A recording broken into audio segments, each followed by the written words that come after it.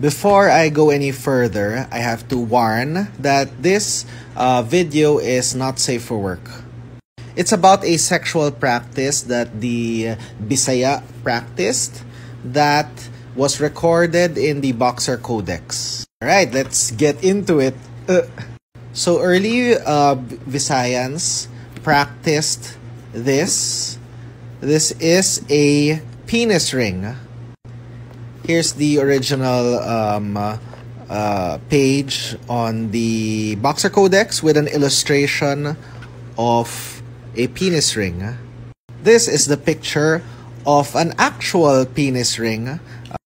So it's an 8-studded ring of metal, approximately 2 inches in diameter, unearthed in the town of Dumangas, province of Iloilo, on Panay in the West Visayas.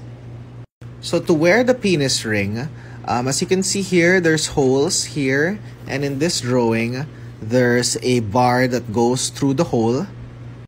So the foreskin is punctured, and this rod goes through that the foreskin.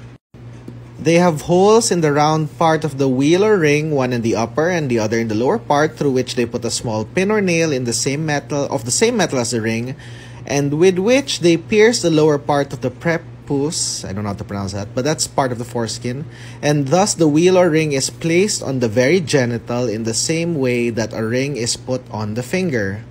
So because of the ring, after intercourse, the man and the woman are joined for a day or a night in the way dogs remain when they have concluded a similar act.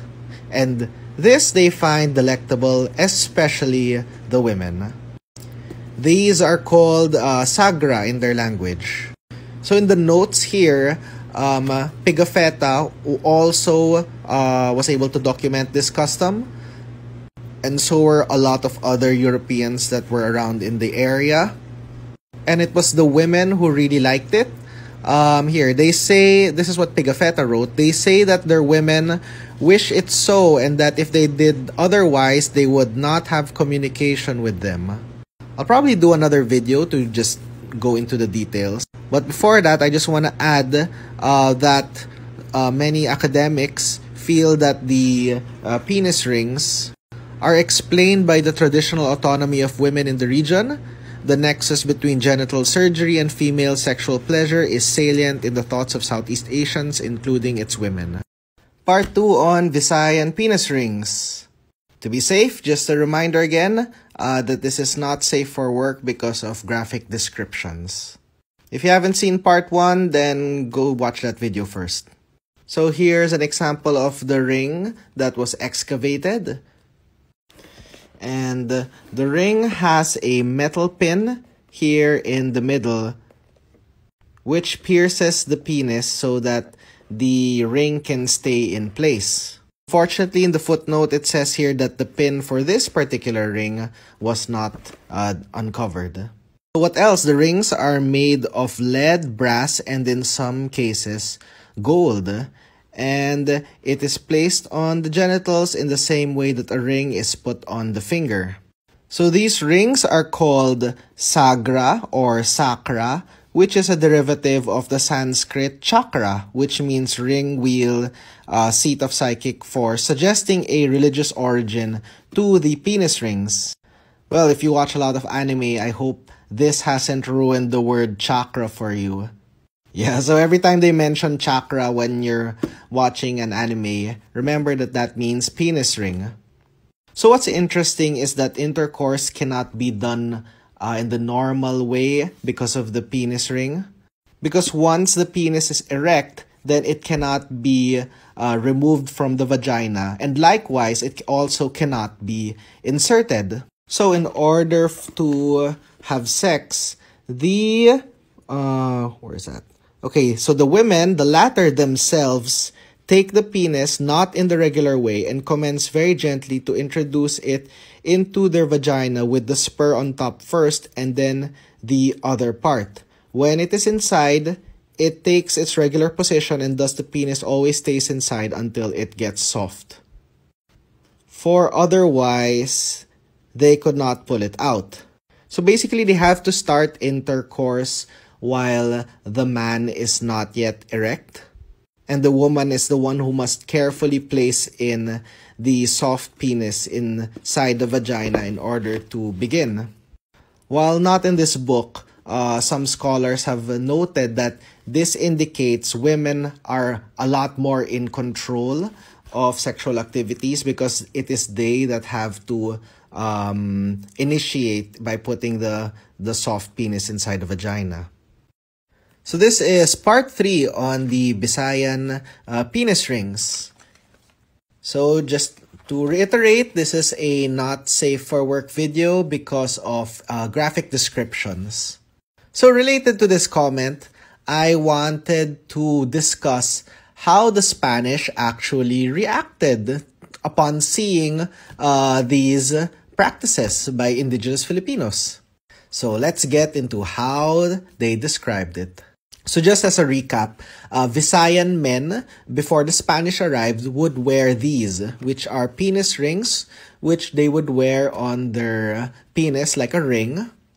And they'd wear it for more sexual pleasure for both men and women, but more for the women. And according to the accounts, men who did not have this would not get any from the women.